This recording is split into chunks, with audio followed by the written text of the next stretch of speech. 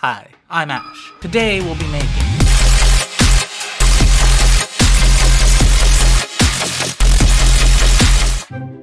Don't need it! This is riddim. Skip straight to the We have a kick and snare that looks like this. So that sounds like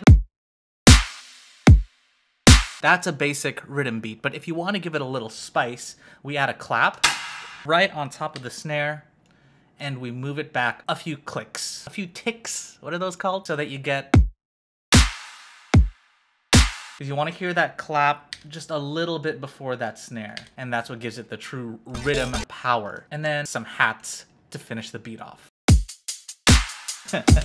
Beat off. For the bass, this is what we're making. And now this is all done using either stock or free plugins. And the free plugin we'll be talking about today is Vital. Yeah, you're welcome. No samples, no presets. This is all done in Vital and with OTT. So what's Vital? It's basically free Serum, but it's got a lot of cool features that Serum doesn't have. For example, 2 filters. So you can have a lot of different layers to your bass. This sound is essentially frequency modulated, or FM, sine wave. It's just a great starter riddim bass. And you can play around with the tempo of your LFOs to get different rhythms. This is the rhythm I came up with, because I can't be bothered to do quarter notes. Riddim believes this is not real riddim, it's gotta be the seesaw we want. Shush. Our plan is to add melodic stuff to this. So adding melodic stuff tends to work a lot better when you've got a little bit different rhythms. So I'd say this is closer to bro step than riddim, but you know, plus if you want to play around with this specific preset, you can grab that free from my Discord. If you want to see my thought process behind making basses like this, a little sound design mini course, that's available on my Patreon. So you join, check it out, get some awesome goodies. Now to turn this into melodic riddim, we've got to add some, just like future bass or other melodic genres, the right chord progression can carry you through the entire song. So the chord progression I came up with is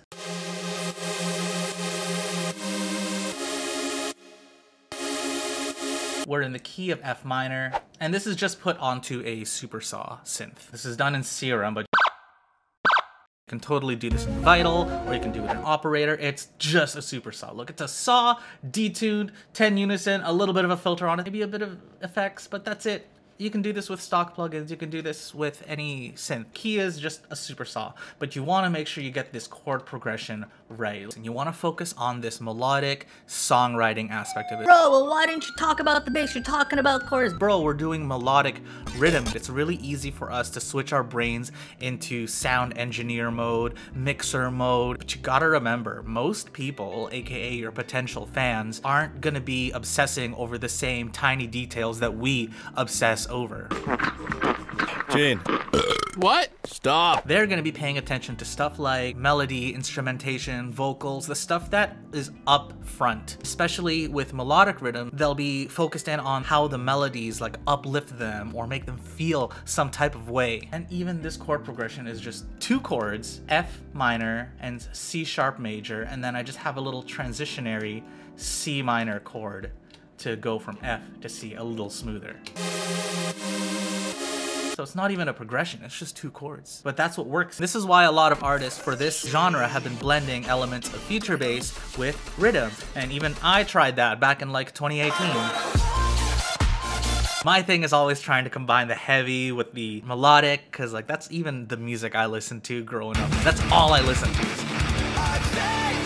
Trying to do it in this genre of music is something that's like really close and dear to my heart. If you spend time on this and get something that works, then you'll find that your melodic riddim songs are just gonna be that much more memorable. The big difference between this and future bass is the combination of sound. Combining heavy bass with the beautiful chords and just making a big mishmash. That's right, no more one-note madness. This is a warm take. I guess this year forcing the riddim kids inside means they need actual melodies, cause y'all can't be boofing at Lost Lands anymore. We got chords now, we got progressions. How do we combine this with the bass? we're gonna add the magic that is vocoder. Ba-bam, ba-bam, this is what it'll sound like now. I know you can also use resonators, but I can't figure out how they work, so if you know how to do that, please comment below. My little tiny producer brain can't figure it out. Now, just like in the Skrillex vocal chop video, we're gonna use the vocoder. But instead of running it through vocals, I'm gonna run it through this bass. So the best way to do that, we make the chord channel with the supersaw, adding an arpeggiator, setting it to chord trigger mode, and setting the rate to match the same rate of what Vital is doing. So all of our rhythms are matching. We're not getting conflicting stuff. It's gonna sound like this.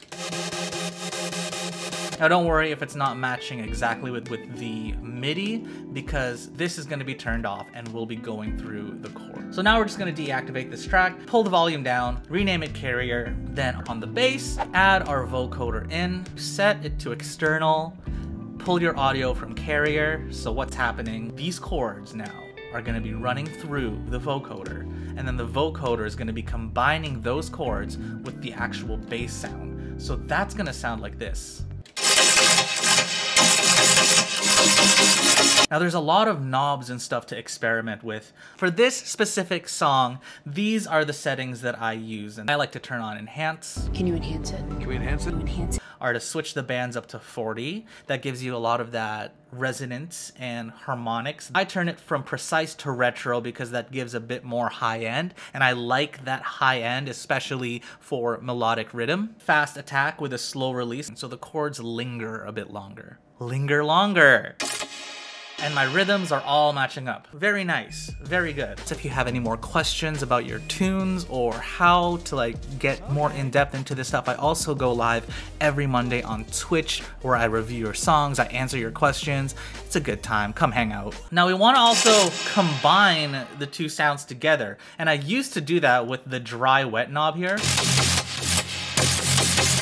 But this cool trick from Kermode, you can go Control G, to put it into a group. Click this little button here and you'll open up your chain rack. And then what we're gonna do is parallel process it. So you right click, create chain, and what that does is it doubles your synth without having to make another audio track. Wow, amazing. Gives you two versions, one with the vocoder and one without.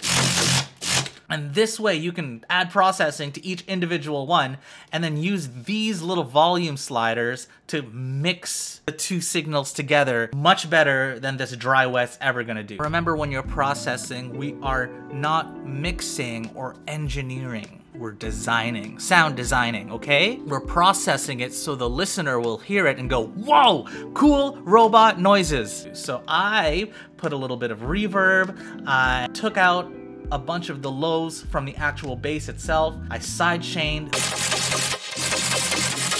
Finally, don't forget our sub bass. Just copy our MIDI over down, Control click, put a bit of sidechain on there, and I also added an arpeggiator onto the sub bass to match the rhythm.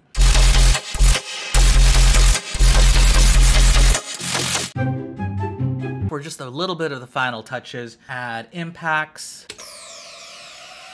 And also, if you cut off certain sections of the chord underneath the bass, that will mute the vocoder and have the sounds kind of swap between one another. So you get cool effects like this.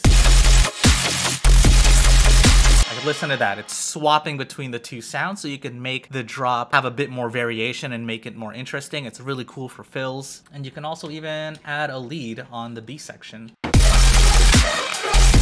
This one's also made in Vital.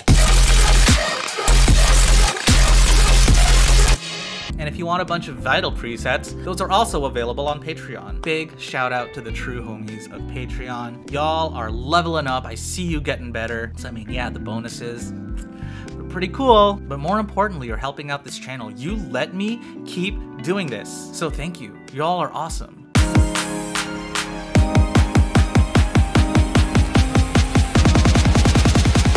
But before I go, I want to show you there's another way. Listen to this. The crazy thing about this is I made this with my voice. I can make my voice go from this to... That's coming in part 2. You hit that like, Hit subscribe so you don't miss it. Follow me on all my socials. Follow me on Twitch. I see your DMs. That's it. Hope you learned something. Peace out. See you next time.